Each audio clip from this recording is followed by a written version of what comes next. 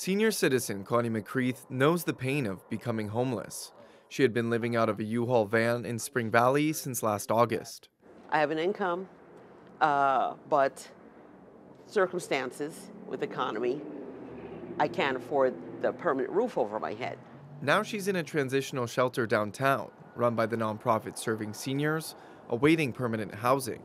She says many people recently falling into homelessness are like her, not drug addicts, but impacted by serious health conditions and unable to afford rent in San Diego. And I know there's many like me are very grateful and appreciative. And some say, oh, you still don't have a permanent place.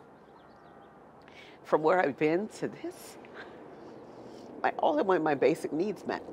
Early Thursday morning, 1,600 volunteers at over 37 deployment sites throughout the county helped to put a number on San Diego's growing homeless population.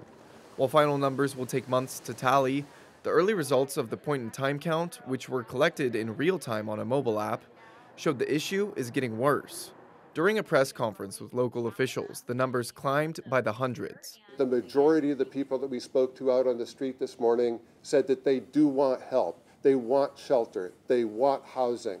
It was inspiring to hear the degree to which they are willing to accept the services if we offer them those services. Serving Seniors President and CEO Paul Downey says the point-in-time count is far from perfect, and the true number of people experiencing homelessness in the county is likely much higher. It is a flawed system. We do the best we can to try to count every person who is unhoused in San Diego on a single day, but the undercount is probably 30 to 40% at least. He says the current state of homelessness is the worst he's seen in his 30 years working in the field. He says local leaders need to do more to speed up affordable housing projects, connect residents to a wide range of shelter options, and protect tenants on the brink of homelessness. So these are our friends and neighbors, and they became homeless here. They didn't move here because San Diego is a great place to be homeless.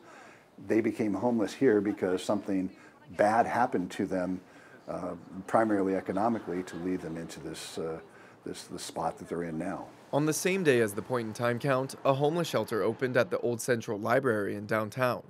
The 36-bed shelter will operate at night and exclusively serve women. Official numbers for this year's count will be released in the coming months, which will help determine the amount of federal funding for homelessness directed to the region. Jacob Aere, KPBS News.